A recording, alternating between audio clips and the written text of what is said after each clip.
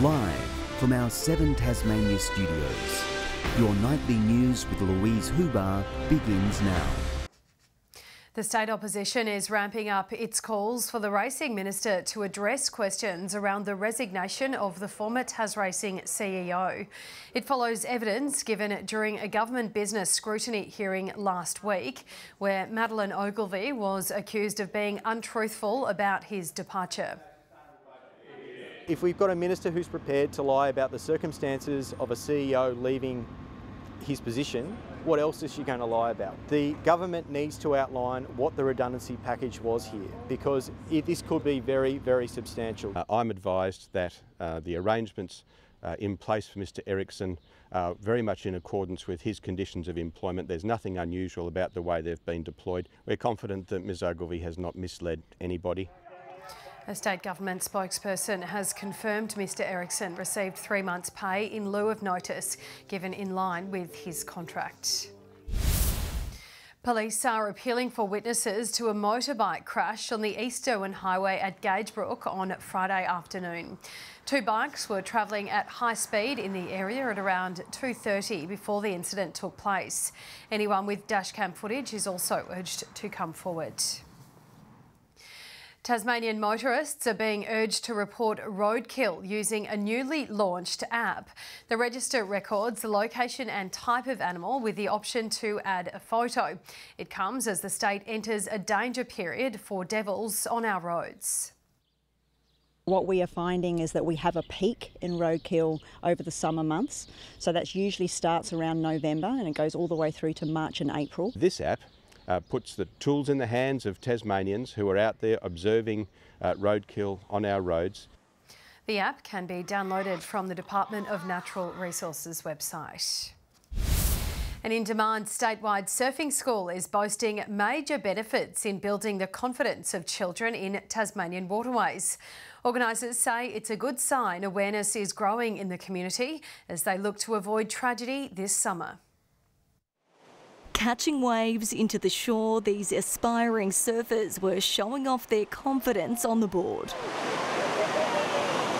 Learning how to read the ocean in the process, these children are part of the Surf Groms program. All around the state, kids get the opportunity to get out into the waves and learn to surf, but also gain a better understanding of water safety and ocean awareness. The important work educating young Tasmanians to know how quickly things can turn south when out in the water. Gain a better understanding of the rips and currents, the tides, the size of the swells and how they affect the beach. Participation rates continue to grow right across the state in what local parents consider vital training for their kids. Yeah, it's just been really important for her to learn not just how to learn to surf, but just how to be safe in the surf. We've really seen her progress, with her confidence in the water. So yeah, it's been really good. With the warmer weather finally here, thousands of Tasmanians are expected to take advantage of the state's waterways this summer, making the safety message even more vital. Sadly, 16 people died in local waterways over the recent reporting period, a significant spike on the previous year, up 129%. But there's hope prevention, just like this, will change those statistics. Common sense. We all know the rules. Look out for each other. Enjoy your time on the coast, in the water through this summer, but be sensible about it and look out for each other. Grace Evans, 7 Tasmania News. As we heard earlier tonight, the federal government is asking more teenagers to join the country's Defence Force, and these keen Tasmanian cadets could inspire those sitting on the fence. This morning, the cadets participated in a formal parade to mark the end of another successful year of training. Solemn on the surface, but bursting with pride from within, this battalion of 145 Army cadets marching to the beat of drums in their graduation parade.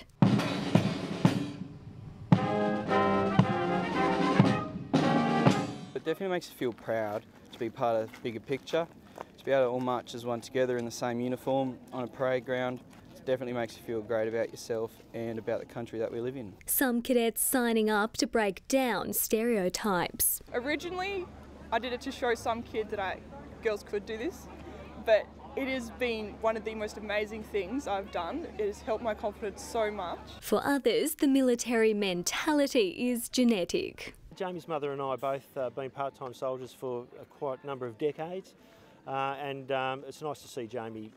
We're able to support him through it. They've definitely nurtured the cadet idea, and actually joining Defence, just recently getting accepted into Army Reserves. Their biggest supporters coming out in force. My heart's actually racing. I'm so proud of him, yeah. Doing something that he actually is passionate about. Meanwhile, the Duke of Edinburgh banner made its own grand entrance. Has not been paraded in Tasmania since the passing of the late Duke of Edinburgh. I'm really glad that I was able to be entrusted with this. The ceremony wraps up another year of hard but rewarding work. The troops now taking a breather before training returns in the new year. Brianna Boylan, 7 Tasmania News. Model aircraft pilots from all corners of the state have taken to the skies above Longford to mark the 75th birthday of the hobby's governing body. For some, it was an opportunity to show off their acrobatic skills, but for others, the event was a way to remember a mate. All eyes turned skyward to celebrate a milestone anniversary.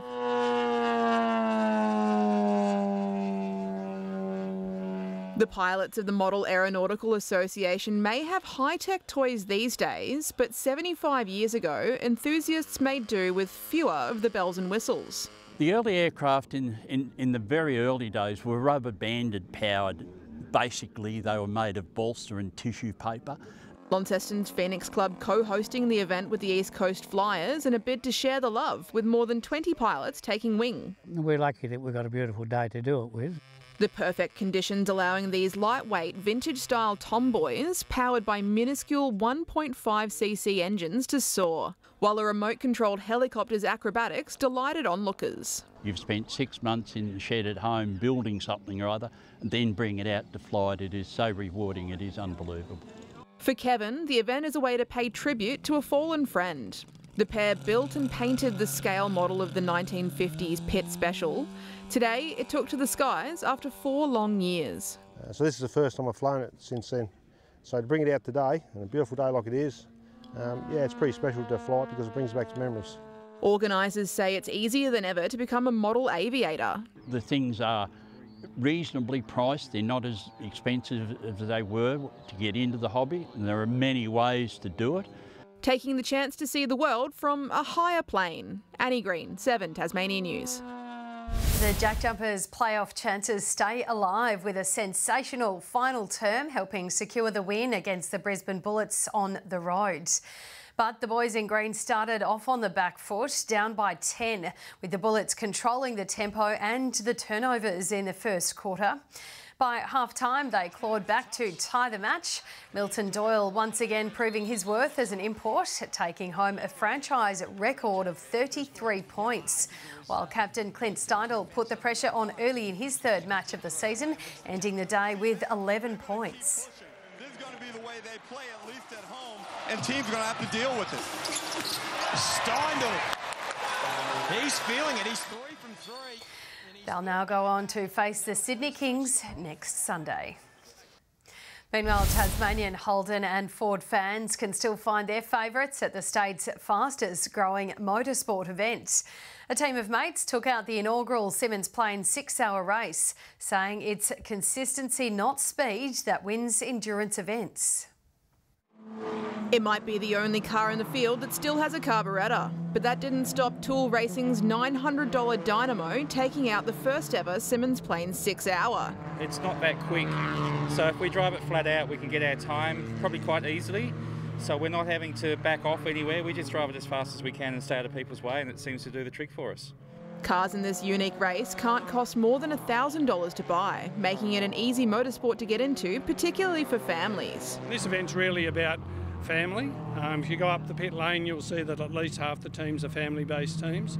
Bruce is putting his money where his mouth is, racing on the same team with his sons for the first time. Great fun. There's no other event where Dad and I and my brother could all race together. A demanding track ending their hopes, car number 90 succumbing to wheel bearing failure with just 20 minutes to go in the day. Tool racing racked up its third line honours with a simple strategy. It's about working together, so if we work as a team then we can probably win, but if you're not timing those laps and keeping track of your driver, you're not going to have a chance. That teamwork taking them to an unassailable position, amassing a huge 70-point lead by the end of the day. Annie Green, 7 Tasmania News. And finally tonight, Tasmanian boxer Daniel Hill won his bout against Nathan Watson on the Gold Coast last night. The engine putting on the pressure against his opponent in 4 of the 6 rounds before Watson threw the towel in near the end of the 5th round. The win gives Hill a 3-0 record in boxing. Good evening. A cloudy start about most parts today. Hobart 19, Launceston 28. The high also recorded at Luncheon Hill, Burnie 19 and Devonport 21. Flinders Island 27 today, 26 at King Island, Ouse 24, 23 at Lyweenie, the Friendly Beaches and Strawn 22, 19 at Grove, Lowhead and St Helens, and Maria Island 18 degrees. On the satellite we can see cloud over much of the state apart from the northeast with patchy cloud. A low to high level cloud band extended over the southern coast of WA, South Australia and all of Tasmania today. Thunderstorms about inland WA, northern Queensland and near Canberra, and afternoon convective cloud lay over most interior parts of Queensland and New South Wales. Tomorrow a low is situated to the northeast of Tasmania. A trough extends from this low to another low over northern WA. A high pressure ridge moves over the Bight. To the coastal conditions, variable winds 10 to 20 knots in the north and east, south to southeasterly 20 to 30 knots elsewhere, extending to all waters during the day. Winds reach 30 to 40 knots about the central west and northwest in the morning and about the east and northeast from mid-afternoon. Seas 2 to 4 metres. A severe weather warning has been issued for the northeast of the state. A gale warning issued for the far northwest coast, east of Flinders Island, the upper east coast and the central west coast. Also a strong wind warning for the Derwent Estuary, Storm Bay, Channel, central north coast, Banks Strait and Franklin Sound, the lower east coast, south east coast and the southwest coast. Hobart and Ouse showers 16 degrees tomorrow, Dover 15 and showers. A possible shower in Launceston 19, Devonport a shower or 2, 21 and 19 for Scottsdale, showers there. A shower or 2 in Burnie 20, 19 at Strawn, a possible shower, and Stanley 21 with a shower or 2. Showers before becoming windy at St Helens tomorrow, 18 degrees, 17 at Swansea and 15 for Ross, both expecting showers. The UV is very high 10s tomorrow.